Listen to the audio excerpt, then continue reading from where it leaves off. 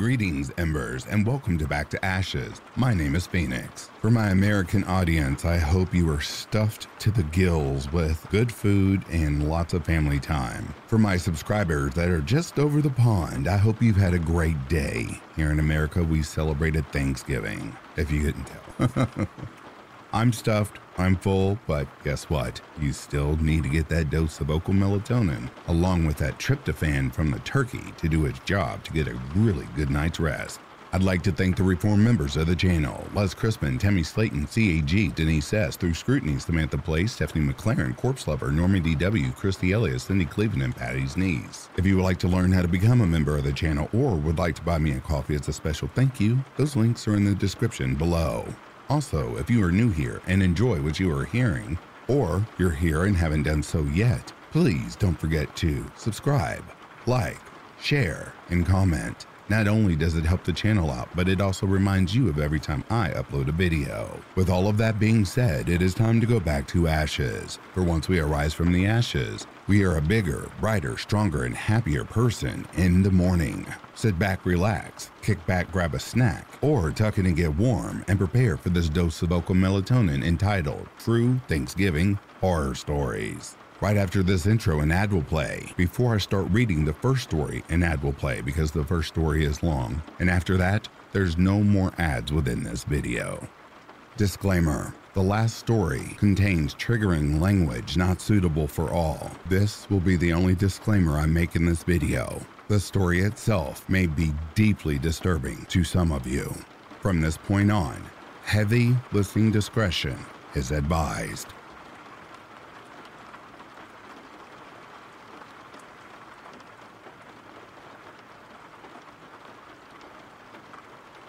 These stories are grouped together, so I will label them as I read, also leaving a 10-second gap in between each story. Number 1. The Barn. This is a weird story that happened back when I was a teenager. My grandparents had a really small farm located in a small hollow. It wasn't a commercial farm, just something they had to support themselves. However, when they got older and it was much more difficult for them to maintain the farm, they quit using the barn. It just sort of sat there and was used as a storage area mainly. Every Thanksgiving and Christmas, we would go to our grandparents' house. This story took place on Thanksgiving. I was 15 years old, and that's the age where I began not enjoying hanging out with the adults in my family anymore. Suddenly, listening to the stories of when I was a kid or when my parents were kids was just not that entertaining anymore. We had Thanksgiving dinner early. It was about 2 p.m. Afterward, I was beginning to feel a bit antsy. I let my parents know that I was going to go and explore the hollow a little bit. It had been a while since I had done so. I didn't even think of asking my younger brother and sister if they wanted to go. It was fine because honestly, I felt like being by myself. I knew that I really didn't have a lot of time to explore before it got dark, so I set out and made sure I knew how far I could go and still get back before the sun had set. I didn't do the greatest job at it, though. If you've ever been out exploring the woods, you might probably know what I mean. You can get easily fascinated with the woods and the hills and lose track of time. It got very, very dark before I was anywhere close to being home. By the time I got back to the farm, it had been dark for at least an hour. I had never been out by the barn when it was dark outside. It looked incredibly creepy. Being a teenage boy, I of course liked scary things. The thought then occurred to me that if the barn was creepy looking on the outside, it must be really creepy on the inside. I decided to check it out. Getting into the barn was simple. My grandparents rarely locked the door of their house, much less thought about locking the barn. They lived in a really safe area where crime was pretty much unheard of. The barn did have one of those heavy wooden locks on it. I honestly have no idea what they were called, but I was able to pull the wooden beam up. When I opened the barn door, it was a horribly loud creaking noise. I knew my grandparents had likely not been in the barn for years, so I was surprised I was able to even get the door open at all. I figured the hinges had to be nearly rusted shut. As I mentioned, the barn was so old, and even when it was in use, my grandparents would only have been in it during the day, so there was no light. Thank God that I live in the era of smartphones though, because I of course had a flashlight on my smartphone. I turned on the flashlight and just marveled at the creepiness. If in the dark it looked creepy, then just a minor amount of my light made it that much creepier. I was fascinated by all of the tools. So many sharp implements. Most of them were hanging up. However, there was a small hatchet lying on a workbench. It was discolored, and on closer inspection, I realized that it was coated in dry blood. I don't know much about slaughtering animals, but I knew that my grandparents used to do it often. Chickens and pigs and other stuff. So I figured that the hatchet was used for that purpose, and they never cleaned it. The barn had a loft that was filled with hay. I decided to climb the ladder and check it out. When I was shining the light around, it reflected off something buried in the hay. I was wondering if it was another tool or something and decided to go check it out. Going over to it, I began moving the hay. I screamed when the empty eye sockets of a long dead corpse were staring directly back at me. I fell backwards and nearly fell off the loft. I quickly climbed down the ladder and ran out of the barn without even closing the door. I rushed into the house and told my parents and grandparents about what I had just seen. My father, a huge man, think Hulk Hogan sized, really went out to confirm what I told him. My grandparents phoned the sheriff's office. The body had been in the loft for about 3 years. It had several hatchet wounds on it that the police told us were caused by the hatchet I had seen on the bench, the hatchet I had picked up. So not only had I found a dead body, but I held an actual murder weapon in my hand. That was truly disturbing to me, but it wasn't nearly as disturbing as the realization my grandparents had that they had lived in the house for 3 years without knowing a dead body was in the barn. No one was ever caught, and we to this day have no idea who killed that man and why.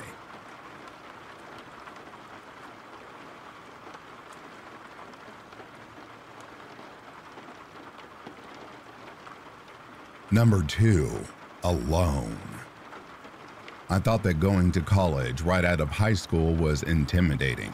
I came from a small town, went to a huge college with an enrollment of over 50,000 students. It was crazy to me how active the campus was all the time. If I thought there was a culture shock though, it was nothing compared to what happened during Thanksgiving break. I didn't have the kind of money to be able to go home, so I remained in my dorm room alone during the break.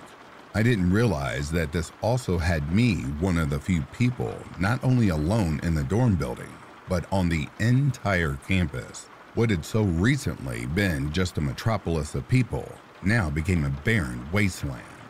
If the loneliness wasn't enough, a snowstorm hit the night before Thanksgiving. I recall waking up in the morning at about 7 a.m. and looking out across a completely barren and desolate campus. Now, I suppose this doesn't seem weird at all, but it was a complete shock to me. Honestly, I spent the entire day on Wednesday in my dorm room, looking out over the campus. I didn't really even have the nerve to go out.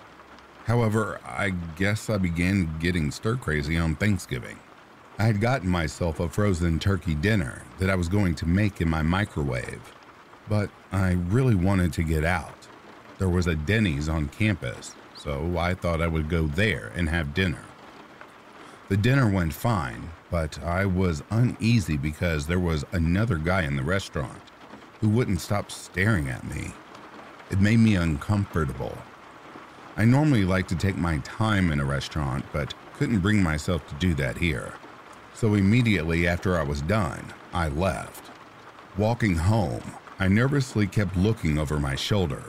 It didn't take long before I noticed that the guy was following me, and he was walking faster than I was. By the time I had gotten to the dormitory doorway, he was already up the front of the steps. He called for me to hold the door for him, but I didn't.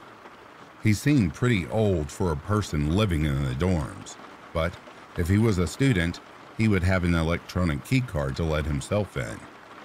I looked back as I went up the stairs and saw him standing in the foyer. I'm not sure how much later it was, but I heard a knocking on my door. I got up and looked out the peephole and was surprised to see the man from outside standing in front of my door. I wasn't sure how he had gotten in nor how he found my room. Rather than acknowledging him, however, I went back to my desk quietly. He knocked a few more times and then left. About 5 hours later, I heard another knock at the door.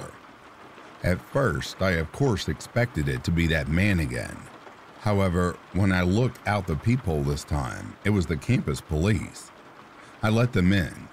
One of the other students that was in my dorm building had gotten attacked earlier in the day, and they wanted to know if I had seen anything suspicious. I explained my experience to them. They had arrested a suspect, and I had to go with them to see if I could identify the person. It indeed was the man who had followed me home from the Denny's. He apparently had gone door to door knocking and hadn't known where I was. He eventually came across someone who opened their door, and the person who did paid a terrible price.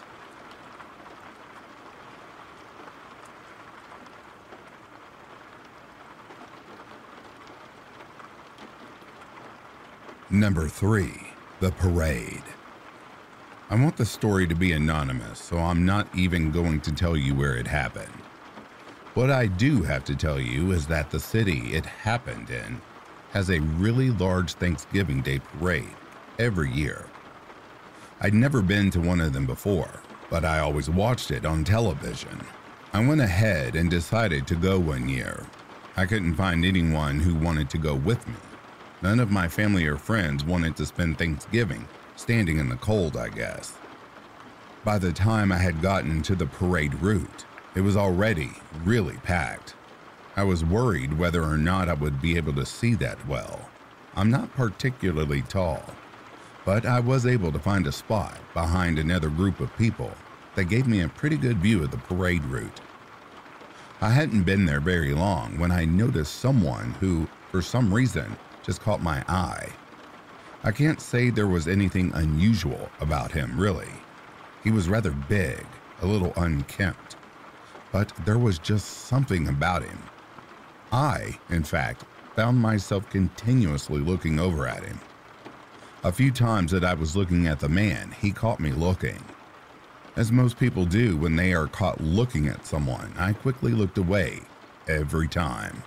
But even so, my curiosity got me to eventually start looking in his direction again.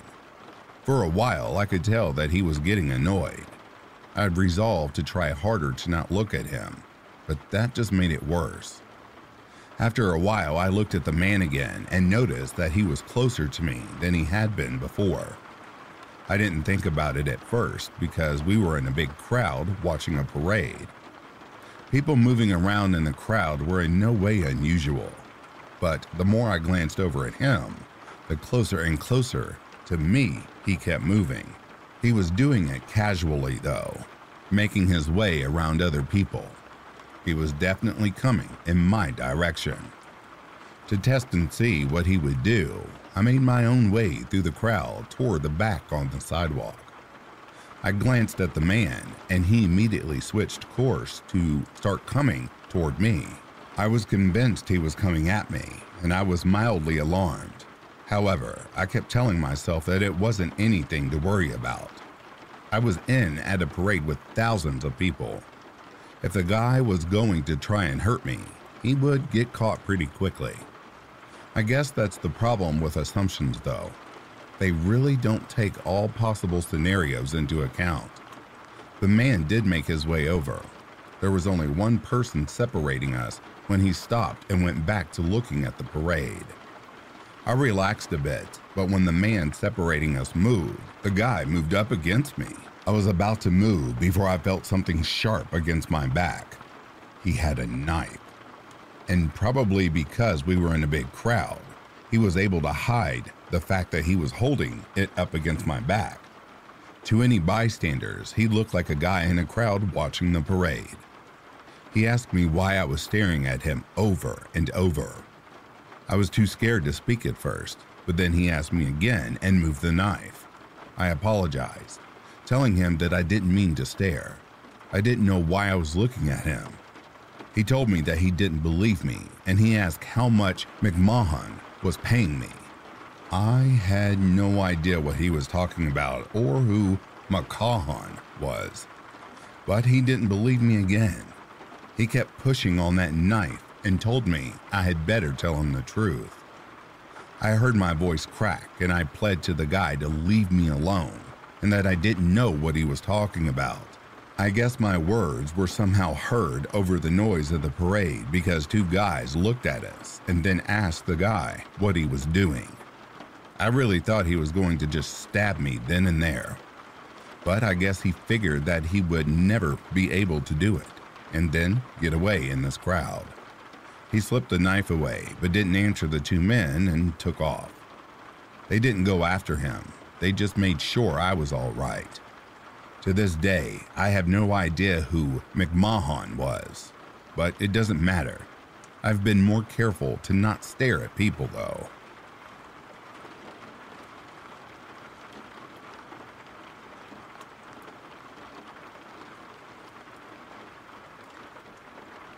Number 4, shelter. I come from a very good upbringing. My family had it very good, and I never really had to be without anything. I try to give back as much as possible. I donate a lot of money to the poor and things like that. One of the things that I am the proudest of is that on Thanksgiving, I volunteer my entire day at a local homeless shelter. I try to make sure that these much less fortunate people have a good day as possible for them. I stay in the shelter overnight and leave the following morning. One of the sadder things about working in a shelter is seeing the same people there year after year.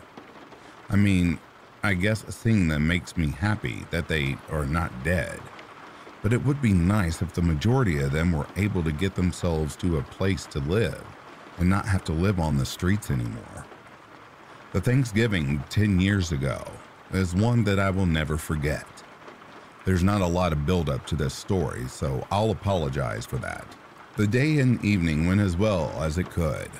There was this one guy that I had never seen before, and normally I wouldn't have even thought much about that.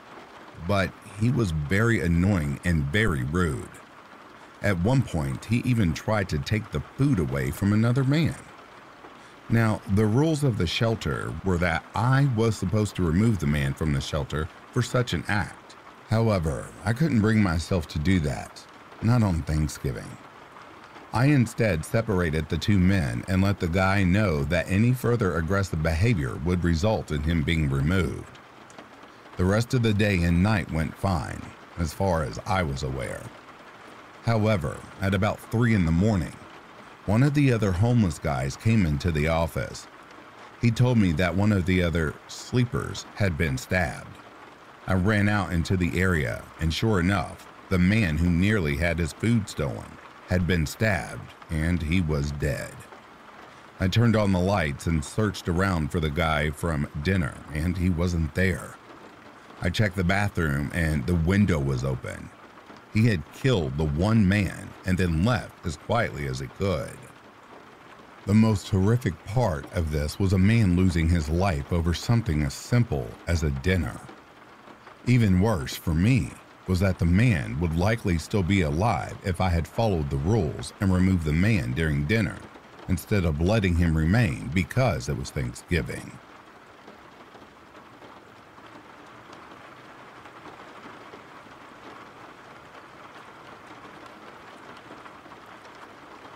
Finally, number 5, first Thanksgiving alone. I moved out of my parents' house right when I turned 18. Nothing against them, I just wanted to live by myself and live in the city. I got myself a small studio apartment in Chicago. I had to work both the day before and the day after Thanksgiving that year, so I wasn't able to go home. Instead, I had a lonely day at home in my own apartment. I'd never cooked a Thanksgiving dinner before, and really don't think that I needed that much food, so I just got myself a big TV dinner. I really hadn't realized how lonely I would actually be though. In fact, the loneliness was so overwhelming that I also began getting cabin fever. I think in actuality, I just wanted to be around other people. So after I had eaten my TV dinner, I went out and went for a walk. It was cold outside, and there weren't a lot of people out. Since I had moved to the city, it was the first time I had not seen literally swarms of people everywhere.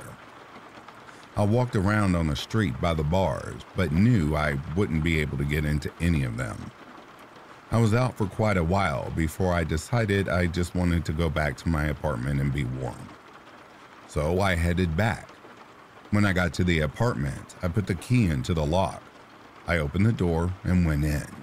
My apartment was a studio, and the only other room it had in it was a bathroom. Having walked around the city for a couple of hours and not having gone into any buildings, I really had to go to the bathroom. I always kept the bathroom door closed. I went in and didn't turn on the light. I just used the light from the rest of the house. When I was peeing, I got the strangest feeling. I felt very uncomfortable and like someone may have been watching me. My bathroom, strangely enough, had a window in it. It was actually on the wall of the shower, so I turned to look out the window and expected to see a bird or something. Instead, I came eye to eye with the form of a person behind a translucent shower curtain. It was a person, and he was looking directly at me. Startled, I fell backward. He opened the shower curtain. I scurried backward out of the bathroom. I made it to my feet and went for the door. However, before I got out, I felt the man grab me from behind. I struggled, but all he did was take me and throw me across the room. He then left the apartment and the door slammed behind him. I got up as quickly as I could and locked the door. I then phoned the police. It didn't do any good, really. I noticed several items from my apartment were missing. Apparently, the guy was a burglar and didn't expect me to come back. I just caught him in the act, and he likely wasn't intending on harming me specifically.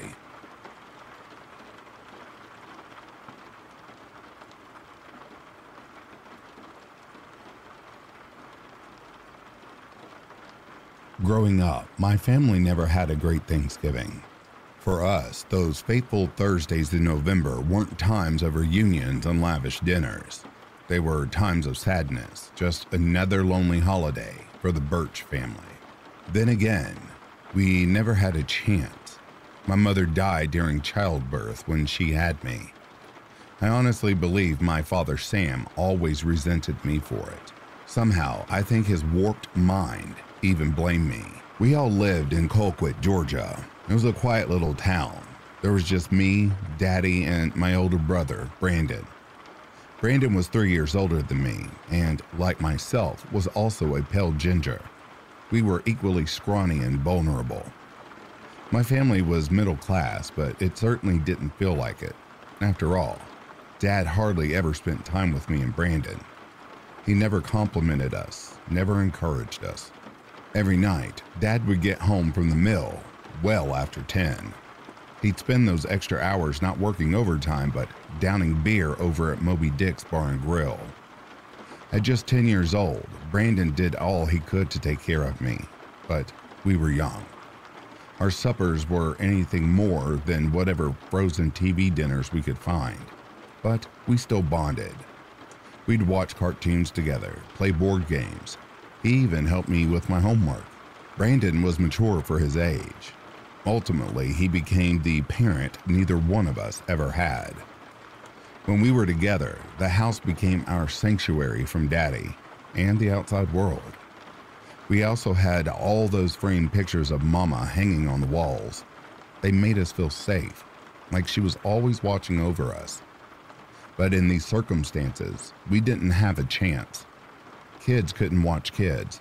With no mother and essentially no father, the Birch family was destined to end in tragedy. Especially once Daddy came home.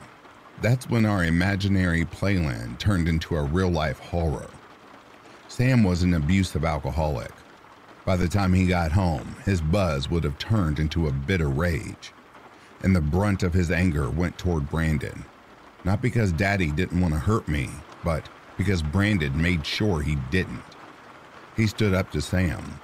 Along with his maturity, Brandon protected me with the passion of a caring mother. On those horrible long nights, Daddy would take Brandon to the bedroom with him. I'd be left there on the couch, alone in our dark living room, trapped in this modest house that always felt darker and colder than it ever should have been. I looked toward Mama's pictures for support, for comfort, but with her gone, she couldn't console me. Only Brandon could. Maybe I was too young to suffer from Daddy's wrath, but unfortunately for Brandon, he was old enough to understand our abuse and mistreatment, and he was old enough to endure it. I never asked Brandon what went on behind those closed doors, but even as a child, I had a sinking feeling that I didn't want to know. During one of Daddy's drunken Thanksgivings, Brandon had finally had enough. Daddy had forced me out of the kitchen and made me watch TV. He told me to just focus on Scooby-Doo. Don't worry about him or Brandon. And whatever I did, don't go in the kitchen. He told me Brandon was going to be punished for being a bad boy. Just thinking of those words now sends chills down my spine. Not to mention, they were the last words Daddy ever said to me. To this day, I still don't really know how it all went down.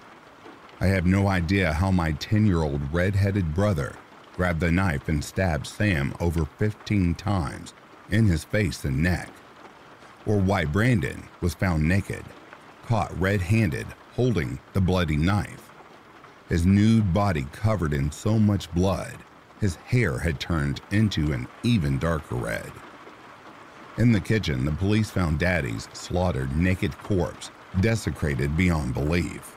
Daddy with his penis severed, his ass literally shredded to pieces. Needless to say, our TV dinner feast had gone untouched. With so much blood on it, our food looked like it had been covered in a thick crimson sauce. And I was right where I was told I needed to be, in the living room. My young eyes glued to the Scooby-Doo marathon. I had been too scared to dare peep into the kitchen. And looking back, maybe I saved myself from further trauma by doing so. They took Brandon away, and I was sent to live with my mom's sister in Tallahassee. I should have been there all along. Aunt Sue had a gorgeous home, and unlike Dad, she wasn't a miserable alcoholic. She had life and compassion, and she cared about me, not to mention she actually celebrated holidays. She made them fun, and yes, those Thanksgivings with her were glorious. The polar opposite of the hell Sam had put Brandon and I through. My years with Aunt Sue became the soothing shelter from the stifling storm that was my life with Sam. She helped me through everything. She was there for me for my graduation from FSU and my marriage to Randy. She was there for me when I went from being Victoria Birch to Victoria Flowers, lead paralegal at Radica Incorporated. I was successful, yeah, but I wouldn't have made it this far without Aunt Sue. I wouldn't have become this confident or ambitious. I wouldn't have met Randy. I wouldn't have my handsome 6-year-old son Lee or beautiful 3-year-old daughter Anne. I wouldn't have my life as it is now. I'd gone from being a mistreated little girl in Colquitt, Georgia, to a pretty and wealthy upper middle class mother in Florida's state capital. A path that made me the Hallmark movie company drool. But deep down, I knew I wouldn't have made it this far without Brandon, both with his support growing up and with the way he freed us through brutal violence. Over the years, I did my best to reach out to Brandon. I'd go see him in Jacksonville when I could. He'd even call me sometimes. But our conversations were always stilted and awkward. Nothing organic like it was when we were kids. Then again, I suppose that's normal. Nonetheless, I still loved him, and I knew he was getting the best treatment he could. I made damn sure of that. From what I understand, he was doing pretty well. The doctors just said he suffered outbursts and fits of rage from time to time due to the trauma Sam had inflicted upon him. But overall, he was doing much better. One of these days, I figured Brandon would come back to see me when his mind was clear, when he was ready to leave Jacksonville Mental Health Center. Then we'd be a happy family again, and for the first time in his life, he'd get to celebrate all those holidays with me. For now, I had this year's Thanksgiving to worry about. I always made sure us Flowers did it big. Countless decorations, an excellent home-cooked dinner, pilgrim and turkey figurines everywhere, pumpkins on the front porch, Lee's Thanksgiving-themed school crafts stuck on our fridge. This was going to be a holiday Lee and Ann would always look back on with fondness. I suppose I had extra motivation due to my miserable upbringing with Sam. My festive motivation about the only nice thing that asshole ever passed on to me. That and the red hair, I guess. On Thanksgiving morning, me and Ann were cooking in the kitchen. I'd been prepping since around 7 a.m., like a band getting ready for a sellout crowd. Only this crowd was so much more important. My family. As in me, Randy, and the kids. Yeah, there'd been no in-laws or nothing like that coming over. But the stress was still all too real. The Flowers family Thanksgiving had to be a success.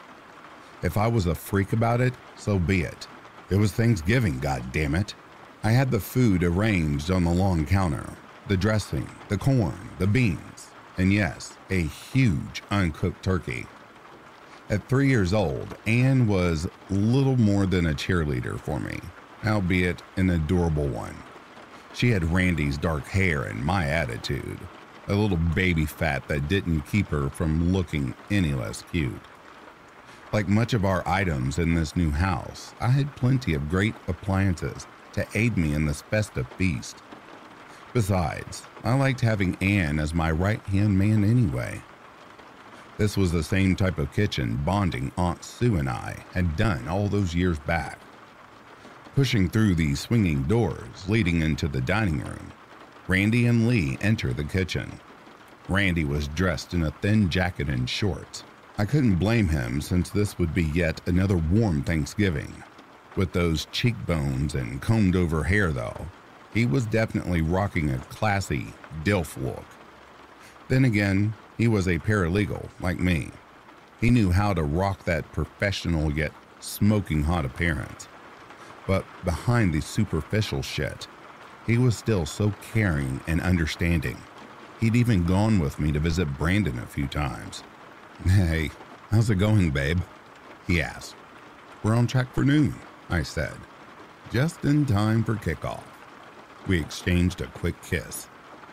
I looked over to see Lee and Ann staring at all the food in wonderment, like they were at Disney World all over again. Hell, the turkey hadn't even been cooked yet, and they were already drooling. Then again, the damn thing looked to be the size of them. Jesus, was I cooking a pterodactyl? "Just a few more hours," I told them. Lee looked at me with his bright eyes. He had my ginger hair, and yes, Randy's laid-back demeanor. "Can we have some candy?" "Yeah," Ann shouted. Grinning, Randy rubbed Lee's hair. "Let's get that pumpkin pie first." "Yay, pumpkin pie," Ann yelled. Overexcited, she ran laps around the kitchen. Thank God I haven't given her candy yet. "Okay," Lee said to Randy. "You're just going to the gas station, right?" I asked my husband. Randy smiled. "Yeah, I'll be right back." He gave me a kiss. I love you. As he turned toward Lee, I snuck in a quick slap on Randy's firm ass. I couldn't resist. I love you too, I told him. I leaned down and gave Lee a kiss on the head. I'll have dinner ready soon, okay? The turkey too? He asked. Yes, the turkey, I promise. Full of joy, he kissed my cheek. I love you, Mama. I love you too, baby. Wrapping his arm around Lee, Randy led him off toward the living room. Bye, baby, Randy said to me. Okay, I said. I saw Anne run into one of Randy's legs during her frenetic jog. I couldn't help but smile. Chuckling, Randy gave Anne a kiss before letting her continue on. Anne picked up right where she left off, her mouth the roaring engine, her feet the ferocious tires, the kitchen her racetrack. Thanksgiving morning, you can't beat it. Until Christmas, that is. 30 minutes later, I had the turkey in the oven. I was now off kitchen patrol. Together in the living room, Ann and I watched a Scooby-Doo marathon. A hallway loomed right behind us, as did a flawless staircase. The show didn't resurrect any traumatic memories for me, given how clean my house was and how huge our flat screen was compared to Sam's bulky piece of shit. The comparisons between the past and now ended with a cartoon dog. My life was at a new place, and Anne's early years were going to be reflective of how Aunt Sue raised me, not how my dirtbag father did. As Anne stayed enraptured by Scooby and the gang, I kept checking my phone. Randy wasn't replying to my texts. Restless, I looked over at the nearby front door. I was hoping to see Lee and Randy stagger in at any second, but they never did. Anne's laughter drew my attention back to her. I stood up off the couch and caressed her shoulder. I'm gonna go check on the turkey. Just wait right here, Anne. Like an addict, Anne's eyes stayed glued to the screen. Okay. Her hand rummaged through the bag of dum-dum lollipops lying at her side. She wasn't going anywhere. Clutching my phone, I walked into the kitchen. The turkey was still cooking to perfection. I got ready to call Randy and see what was taking so long. Right before I could mash the call button, a steady knock distracted me. Startled, I looked toward the doorway leading into the living room. More knocking from the front door echoed toward me. Someone's at the door, Mommy, I heard Anne yell. I'll get it, I replied. As another knock rapped on the wooden door, I walked through the living room, right past Anne and Scooby-Doo. Stopping near the door, I looked out the window. I saw our driveway, the eloquent neighborhood running right behind it. But on my front porch stood a man I hadn't seen in months. A man I hadn't seen on Thanksgiving Day in over 20 years. Brandon. His frame was more slender than ever, his hair redder than ever. In all those years, he still looked the same, just taller.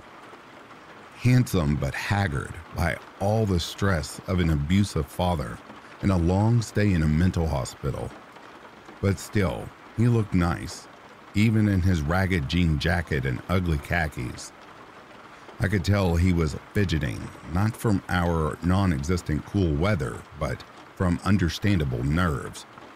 He was avoiding eye contact with the door and windows, as if he could tell I was looking at him. Who was that, Mommy? I heard Anne ask. Caught off guard, I looked back at her. Just someone Mommy knows, baby. My eyes drifted back to the front door. At first, I hesitated. Then I realized this would be our very first holiday together. I mean, this was my older brother, home for the holidays. His next calm knock startled me from my thoughts and worries. My emotions won the internal debate. I took a deep breath and opened the door. Outside, Brandon greeted me with an awkward smile, but he wasn't forcing it like he did at Jacksonville. There was bittersweet emotion in his expression. Hey, sis. Brandon said in his typical dry tone. "Oh my God," I said, smiling. I gave him a big hug. Gentle, he hugged me back, awkward as always. "How are you?" "God, I don't believe it." I leaned back and just looked at his grin, his bright eyes. Brandon Birch was here in the flesh, back with me, and fuck, he was skinnier than ever, like a skeleton with a red wig. "When'd you get out?" Like a gawky teenager, Brandon shrugged his shoulders. "Yesterday. They said I was good to go." His smile grew even wider. "So I figured, why not come here and see you on Thanksgiving?" "It's a Thanksgiving miracle," I teased. Brandon chuckled.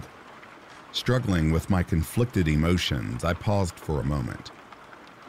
"Listen, Brandon, I'm sorry I didn't see you last month." Brandon gave a dismissive wave. "No, I understand. I got busy with the kids, the Culkin case." With a soft touch, Brandon caressed my shoulder. "It's okay, sis," he smiled. "You've got your own life to worry about. I understand." "Thanks." Taking a step back, Brandon motioned toward the neighborhood. "But I'm sorry for dropping by like this." No, it's fine. If you want me to go, I can," Brandon said. "Aunt Sue said she'd take care of me." Chuckling, I grabbed his arm. "No, that's ridiculous. It's Thanksgiving, man." You sure?" "Yes." Empathetic, I led Brandon inside. "Come on, we've got plenty of food." "Sweet." Inside, Brandon was awestruck by the picture-perfect house. With the hospital walls and doctors removed, our bond felt stronger than ever. Like we were children again. We joked and reminisced. Maybe having Scooby-Doo on helped. Brandon and Anne hit it off as well. She even gave him a dum-dum. Brandon hadn't lost his ability to relate to children. Even when Dad took his innocence, no one could ever take away Brandon's youthful spirit. We left Anne back in the living room, in her Scooby-Doo vortex. In the kitchen, Brandon and I managed to catch up on old times. Aside from the occasional stutter or reckless tics, Brandon looked comfortable. The most comfortable I'd ever seen him, actually. I think he was more excited than anything to have Thanksgiving dinner with us. It'd be the first time he'd ever have a feast with people he loved, he told me. Given how well Brandon and Randy got along, I knew Randy wouldn't mind. Shit, the way Brandon helped me prepare the food, I wouldn't mind if Brandon stayed here for a few more months. Nothing like an extra helping hand around the house. Working together, we placed all the plates and silverware on the dining room table. "Yeah, I'd help them with the food sometimes," Brandon said about his stay in Jacksonville. "Oh, really?" I said. "Yeah." He straightened out one of his plates. His perfectionist tendencies would probably never go away. I figured. Obsessive tendencies. "I never wanted to eat it, though," Brandon said with a smile. "It was nothing like this. I never smelt food that smelled this good." I chuckled. "Well, you know how Aunt Sue is. I like to think she taught me well." "Oh, for sure." With careful precision, he laid down the last knife. He nodded away the kitchen. I couldn't help but notice that turkey, though. He's fucking huge. Grinning, I put back another bowl. I got the biggest one I could find. "Man," Brandon exclaimed. "That's like one of them Christmas Carol turkeys." Laughing, I started to lead him back toward the kitchen. "I always wanted to have one of those," Brandon added. In the kitchen, Brandon walked over to the oven. "This is what I always wanted, you know." Amused, I watched him steal another peek at the turkey. He was worse than the kids, or a hangry Randy for that matter. "A Thanksgiving with just me and you," Brandon went on, He closed the oven lid and grinned at me. Like the dinner we should have always had. I nodded. I know. Uneasy, I watched Brandon stop right in front of me. Lost in my reflections, I struggled to get my words out. I'm sorry, I finally said. I'm sorry about what happened. About Dad. My eyes looked to the floor. Calm, Brandon ran his hand along my arm. Hey, sis. I looked into his bright eyes. We're here now, all right? That's all that matters. Yeah. Fighting off the melancholy, I looked over at the food. They were the delicious delicacies me nor Brandon ever got to enjoy in our youth. Such luxury Brandon hadn't experienced his entire life. Let's enjoy the now, sis. Brandon caressed my cheek, making me look at his warm smile. Like an avalanche, my nostalgia swept over me. I love you, I said to Brandon. Without hesitation, I gave him a hug. A genuine, heartfelt hug. I could feel Brandon's arms frozen in place, but I didn't care. I figured he was confused, not used to the affection.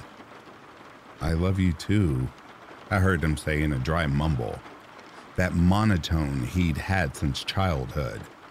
As if my love had melted his stoic awkwardness. I felt Brandon's hands collide against my back, completing our warm embrace. I'm just glad you're home, I said to him. He squeezed my back a little tighter than I expected. I am too, he muttered. His grip only tightened, but I could still breathe, but I couldn't break free of his grasp, even if I wanted to. This is our Thanksgiving, sis, Brandon mumbled, his voice drier than a bored juvenile delinquent. Regardless of his odd behavior, I didn't panic. He was my brother after all. Mama, Ann yelled from the other room. Like he was struck by a taser, Brandon let go and took a startled step back. Playing off the weird encounter, I looked toward the doorway. Are you okay, Ann? Come here, Mama, Ann called to me. I better go see, I said to Brandon. He let out a nervous chuckle. I faced him. You want to watch TV with us? With compulsive ferocity, he shrugged me off. Nah, he looked at the food. I can actually just watch the turkey if you want. I gave him a confused look. Are you sure? Yeah, positive. Like a confident top chef, he walked over toward the oven. I'll take care of everything. Mom, Ann hollered in her most obnoxious, pleading voice yet. Like a sugar-filled kid you'd hear screaming in the audience for a children's show. That's my girl. Pulled away by Ann's demands, I stumbled toward the living room.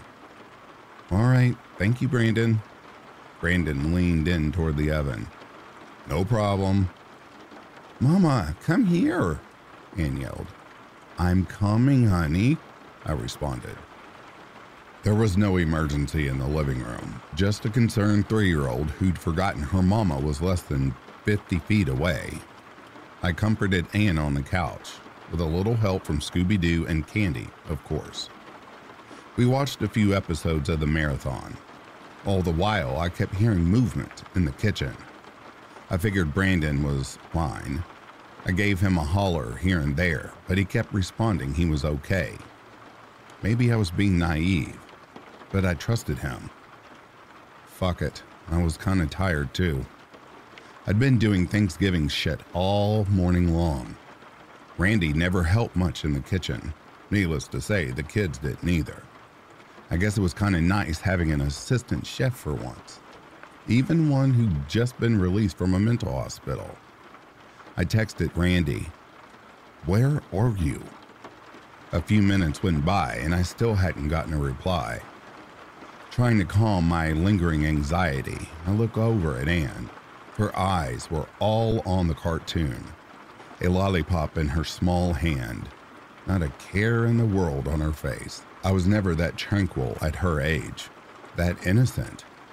Brandon and I never were. Dinner's ready, Brandon yelled from the kitchen. Like his voice was the snap of a hypnotist's fingers. Anne leaped off the couch and ran toward the kitchen. So excited, she left Scooby and the Dum-Dums all behind. Chuckling, I followed after her. That was quick. Yeah, I heard Brandon say. My phone vibrated. Propelled by hope, I stopped and checked it. The unsaved number dashed my hopes quicker than that queasy feeling you get when you drink too much. All I could tell was it was a Florida number, but I knew it wasn't Randy. Dejected, I rejected the call. Were telemarketers really calling on Thanksgiving now? You ready? I heard Brandon tease Anne. Yeah, Anne squealed with enthusiasm. Nervous, I looked over at the TV. The game was about to start at any second, as was dinner. Wouldn't Randy had called by now if he was running late, or at least respond to my texts? Victoria, Brandon said from the kitchen. Mommy, Anne shouted with glee. Their chorus drew me away from the living room, a temporary distraction from my restless unease. I entered the kitchen and walked past the closed oven. The dining room was set up perfectly. There was all the dressing and veggies, the mashed potatoes, sweet tea, and positioned like a shrine at the center of the table was the large turkey. Brandon had done a great job. Impressed, I stared at the meal. Wow. Brandon pulled out a chair for me, one right next to Anne. Thank you, I said. No problem, sis, he replied as I took my seat. I looked over at Anne's wide grin. She was so cute and ready to eat. A few feet away from us, Brandon sat at one end of the table. So hopefully the turkey's done, he said. Grinning, I looked at the turkey. Somehow it looked even bigger than I remembered. Did it grow while in the oven? Of course, the gravy only made it look all the more appetizing.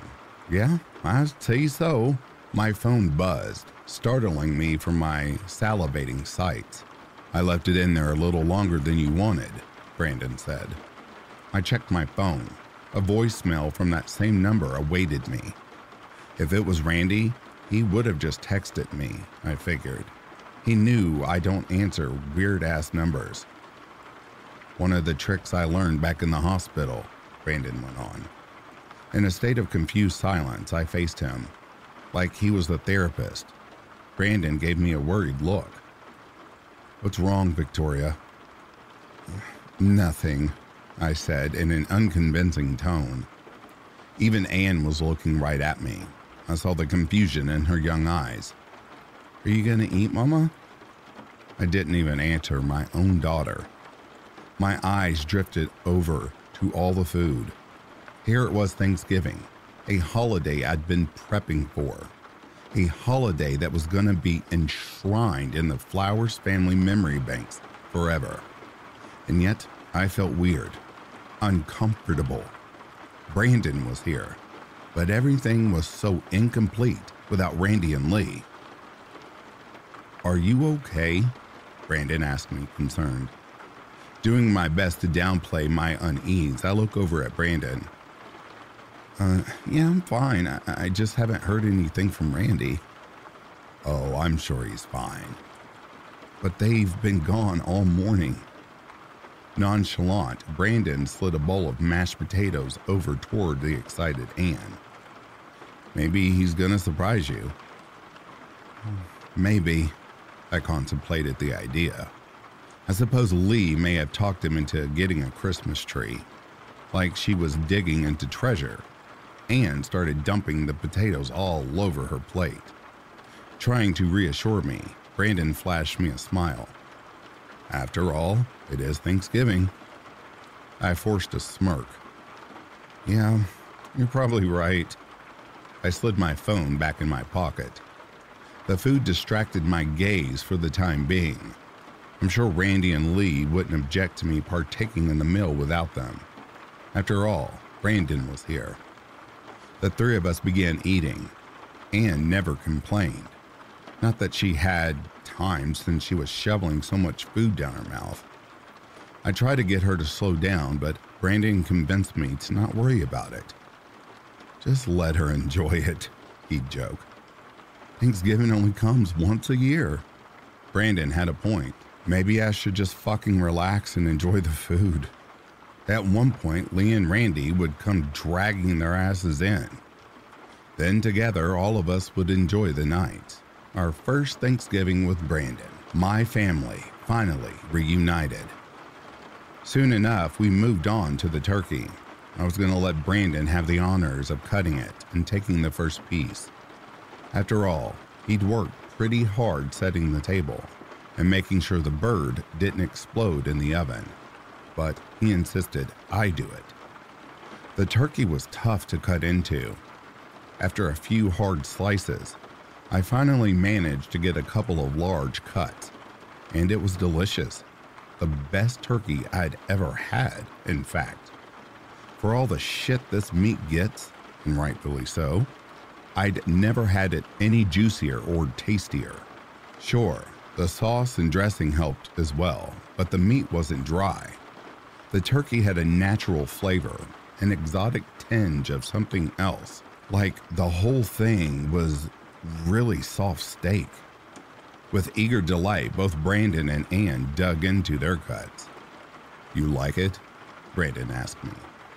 Judging by his shit-eating grin, I knew he'd seen how much I was enjoying it.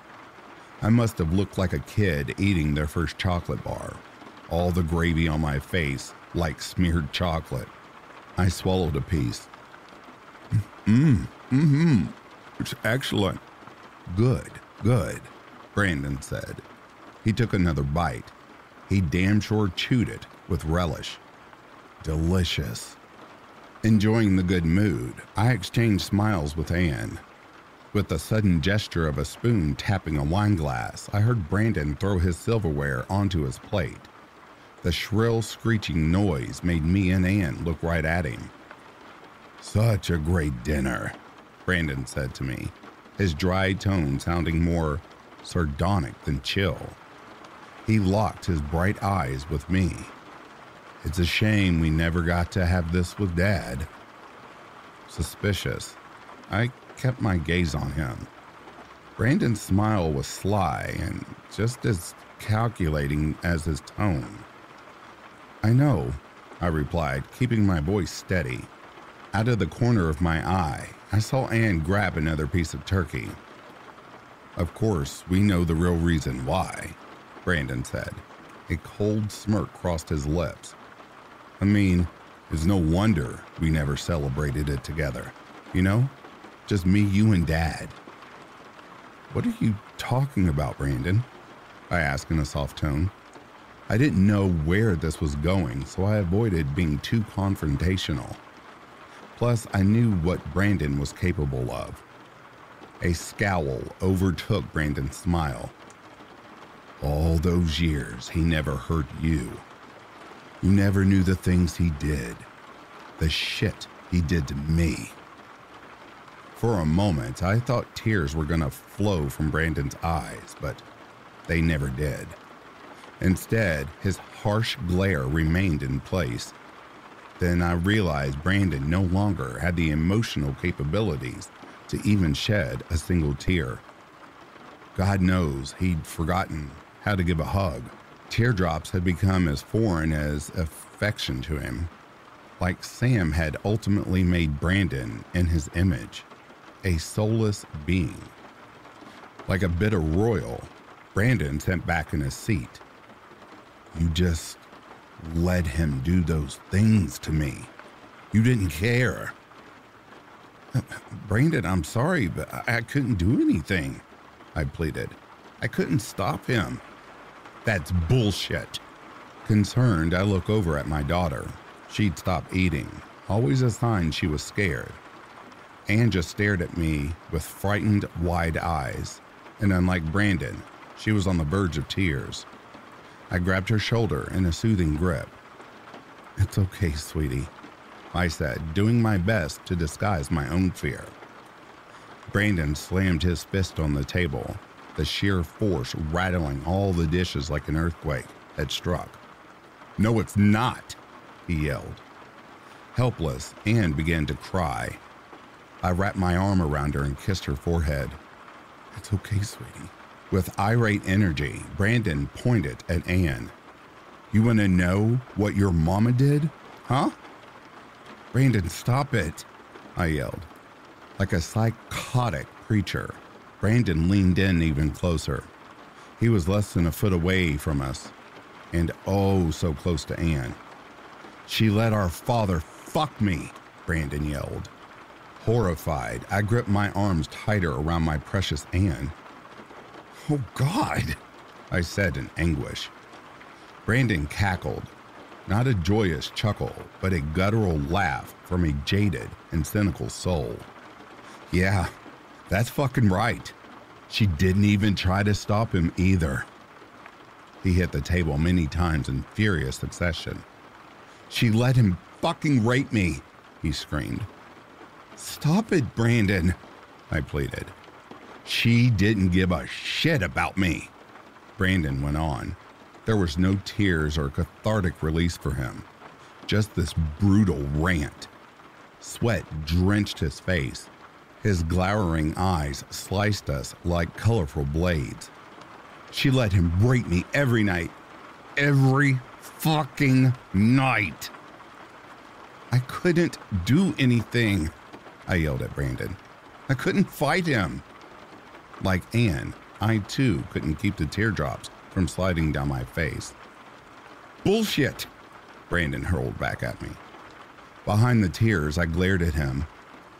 "I couldn't, Brandon. You know that. I was too young. I didn't know what to do."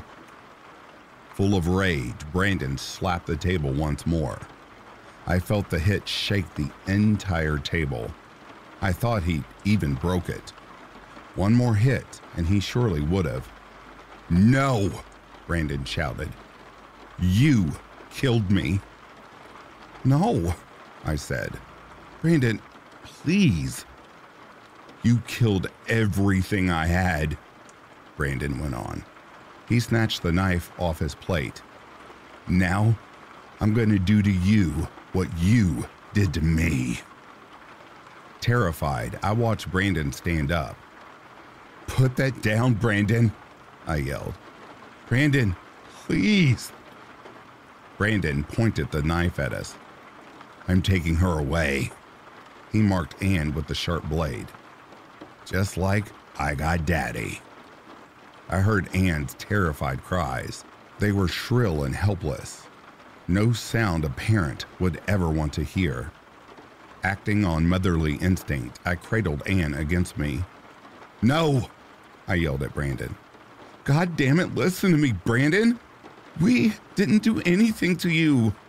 In a vicious taunt, Brandon waved the knife back and forth. "But you didn't do enough, sis." He pointed the weapon at Anne. My daughter's tormented screams ravaged my soul. They were a torturous soundtrack. "Now, I'm gonna kill her, like I killed Dad," Brandon continued. "I'm gonna slaughter her like a goddamn turkey." "Brandon," I started. Brandon's horrifying war cry interrupted me. Like a mad killer, like the boy everyone found in Sam's kitchen over 20 years ago, he raised the knife and came charging towards us. Acting fast, I pushed the table forward. The wooden edge battered Brandon in the balls. Yelling, he cringed in pain and staggered back.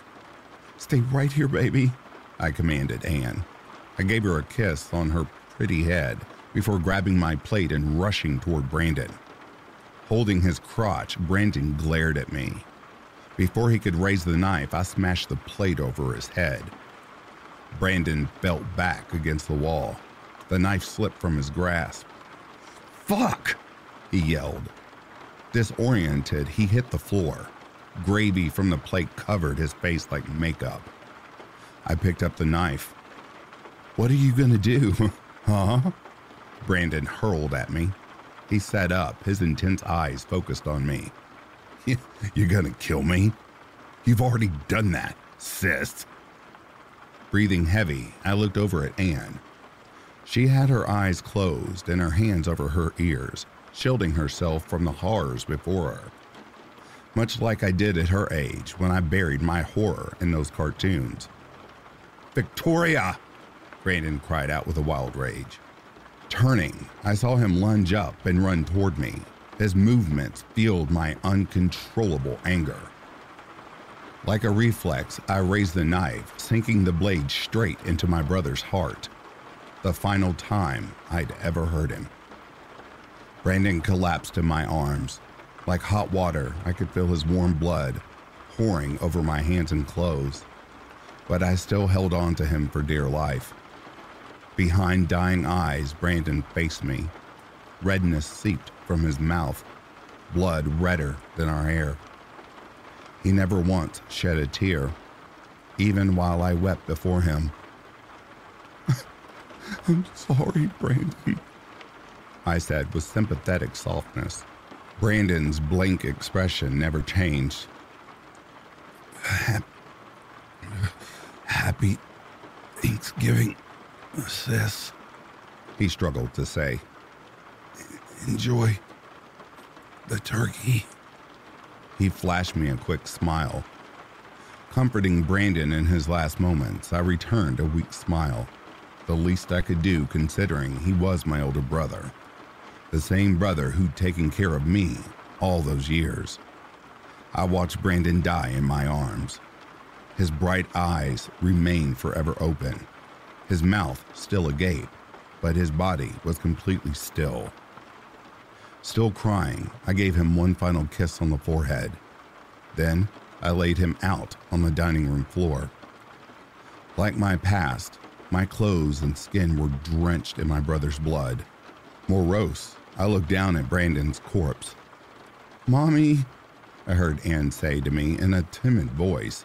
I looked over to see Anne standing right beside me. Her tear-filled eyes stared up at me. She looked as helpless as I did that Thanksgiving Sam was killed. The day my family was forever torn apart. "I love you, sweetie," I told Anne. With a firm touch, I hugged her close. "I love you." The swinging doors burst open with ferocity. "Victoria!" a voice yelled at me. Startled, me and Anne saw Randy stagger in. He was no longer my classy, handsome husband. Instead, he had cuts and bruises all over him, his breaths heavy, his steps weak. Blood doused his dark hair and leaked all the way down his face. "Oh my God, Randy!" I yelled. Clinging to Anne's hand, I ran over and helped Randy lean against the table. I saw places of duct tape still stuck to his wrists, spots where he'd been bound and gagged. "What happened?" "What's wrong, Daddy?" Annie said through tears. It's your brother," Randy said to me between breath. He attacked me?" "Oh, God." Horrified, I looked back at Brandon's corpse. I got a phone call," Randy went on. He grabbed my shoulder, making me face him. "Listen, the hospital called. They said he broke out." "No," I said in terror. In my mind, I realized that had to be the number, the one that left me the voicemail. They were trying to warn us," Randy continued. "They got cops everywhere looking for him." I snatched my husband's arm. "Where's Lee?" I demanded. "I don't know," Randy replied. "What do you mean?" Nervous, Randy's eyes scanned the room in desperate search of our son. He took him from me, then he threw me in the trunk." "What? No!" I grabbed Randy by the shoulders. Even hearing Anne's agonizing screams and sobs, I kept my focus on Randy, my panic focus. "What happened? Where is he, Randy?" "Your brother took him. He took him somewhere. Where? With the desperate despair of a helpless mother, I let go of Randy and looked all around the dining room. I didn't see him. He didn't have him. Randy looked toward the table. I didn't hear another word from him. Aside from Anne's crying, I heard nothing, as if all life had left the dining room. Facing Randy, I saw his horrified eyes looking on at the table. Randy! But he said nothing. I realized his face was now a disturbing shade of white. His mouth quivered, but nothing came out, and tears poured from his eyes, gallons of them. I followed his petrified gaze, and I saw what had disturbed my husband. I saw what would forever haunt me. The turkey now leaked blood, more blood than such a bird could ever hold. Like blood seeping through the bottom of the door, the crimson all poured out in droves beneath the turkey, in an endless red stream. Tears fell from my eyes. No, I said. I grabbed Anne and pulled her in close. I had to guard her, especially since she was the only child I had left. Enjoy the turkey. My brother's final words were more than an attempt at dark humor. They described the terrifying memento he'd left behind, the fulfillment of his twisted legacy. I realized his revenge was never about killing me or Anne. He wanted his Flowers doppelganger, the older brother, Lee. With the turkey now half eaten, I saw it for what it really was, a thoroughly cooked human torso. The torso of a young child, my son. Not even the gravy could hide the soft, fleshy skin at this point, not to mention the scattered bits of red hair masquerading as seasoning.